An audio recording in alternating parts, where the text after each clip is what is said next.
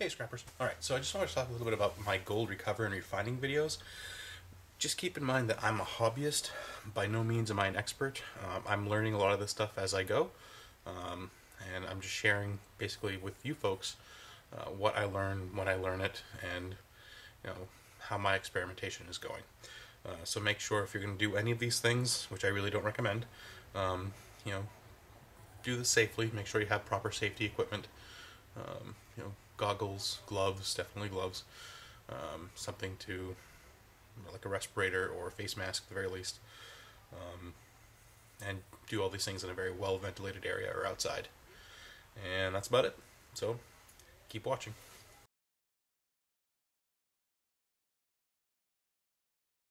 Hey scrappers, Moose here again. So today we're going to be doing a quick video on how to recover gold from old plates and cups that have the gold rim. It's very quick and easy to do. What you're going to need is some auric chloride or hydrochloric acid and bleach. If you watched the other video that I did on the printer ink cartridge ribbons, removing gold from that, it's that same solution.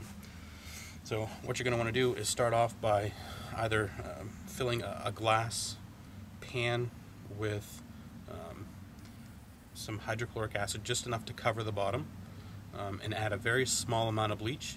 You'll be able to regulate how much bleach to add depending on how quickly the gold starts dissolving in solution. Personally, I like to just break these up into more manageable pieces,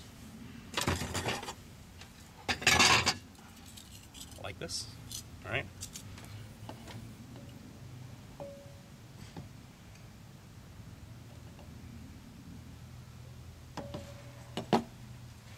Alright, so let's pan down here to our auric acid.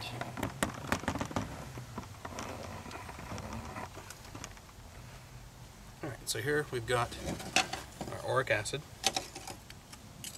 We have a piece of china that, if you can see, it has that gold ribbon. It gets kind of worn off on this one, but all you have to do is just dip it in there, move it around a little bit.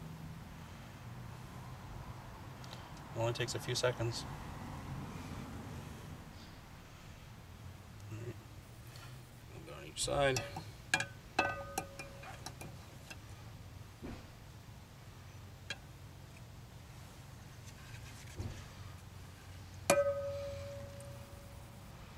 Alright, and as you can see, that gold plating is now completely gone. It's all in solution. So what you're going to want to do is put those pieces in a bucket, because you're going to want to rinse them off. That gold is in solution, so it's going to be some stuck to it. And there's not a whole hell of a lot of gold in these things, but it's enough to, if you have a whole stack of plates, I think it's worth it.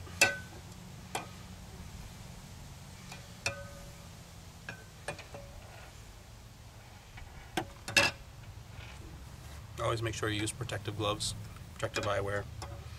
The fumes from this are pretty nasty, so make sure it's very well ventilated, breezy day.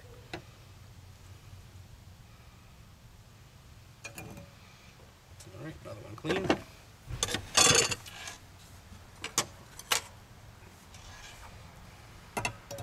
And the nice thing, it doesn't take off any of the inks or dyes or anything else on there, so it's a very straightforward process. With cups, it's real easy, especially if you have like a Corningware bowl. You can just set it upside down, and the gold comes right off. It's going to leave you with a nice yellow solution.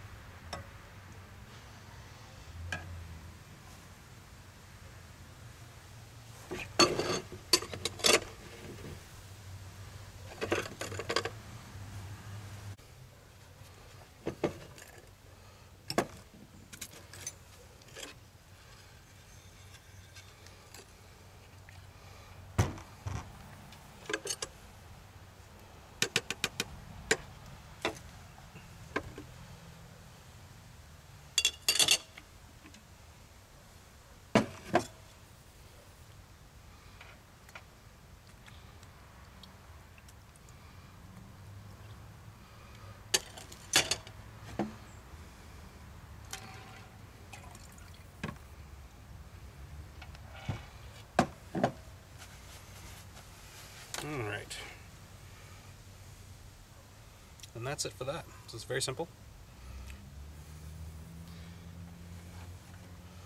Alright, so what you're left with is a nice thing of auric chloride, which is just it's just gold in solution. You're going to filter it out. And then once it's filtered, you can precipitate with sodium metabisulfite or bonide stump out. Stop! Don't go anywhere! Leave a comment down here. I want to hear from you. I want to know if you think I'm doing something great, if you don't like what I'm doing. If I missed something, by all means, let me know. Write it right down here in the comments. All of my other viewers want to see what you have to say as well. The whole reason why I do this is to help share information so that we can all be on the same page. And, you know, knowledge is power. The more knowledge you have about these things, the more money you can make. So, we're all in this together. Go make some money. Oh, and don't forget to like and subscribe.